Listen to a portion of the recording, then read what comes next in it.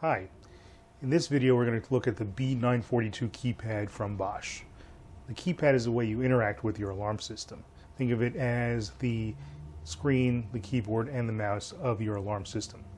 So let's get started.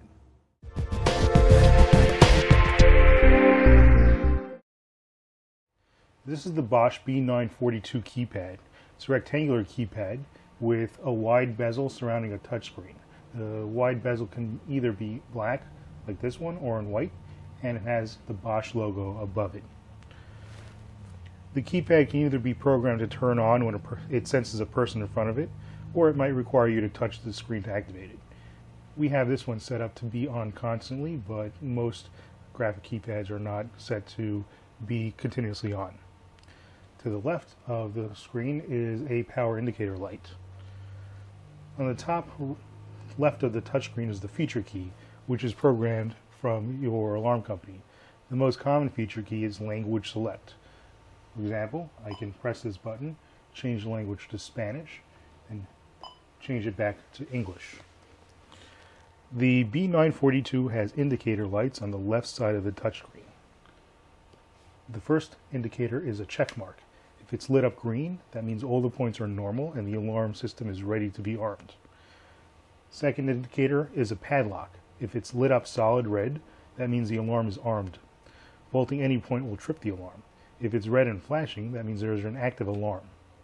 The third indicator is a triangle with an exclamation point. If it's lit up yellow, that means that there is a malfunctioning alarm device, what we call a trouble. The screen will give you a trouble message. Write this message down and contact your alarm company right away. The fourth indicator is the word gas. If it is flashing blue, you have a carbon monoxide leak and you should evacuate the premises immediately. It's important to note that not all alarm systems have a carbon monoxide detector installed and connected to the alarm system.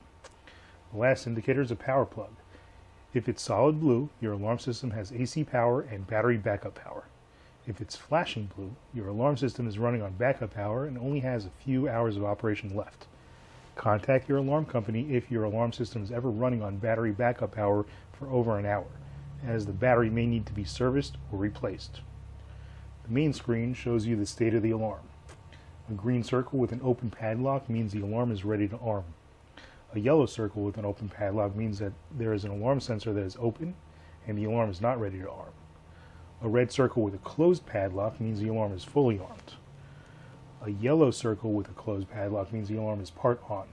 Part on is a feature that allows you to only arm certain devices on the system. For example, arming all the doors and windows while leaving the motion detectors disarmed. A red circle with a siren icon means that the system is in alarm. This is the ribbon bar.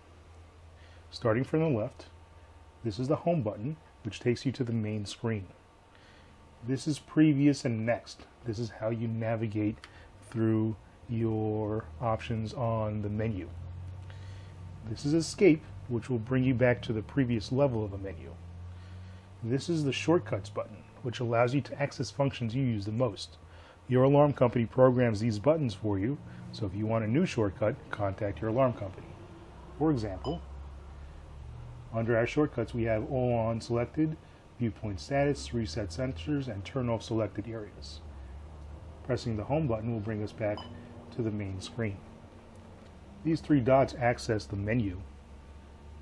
This key brings up the number pad. If your alarm company has programmed an emergency button to call for police or fire, this is where the emergency button would be programmed. This is the help button, which displays instructions about whatever you have on your screen. This is the date and time on the system.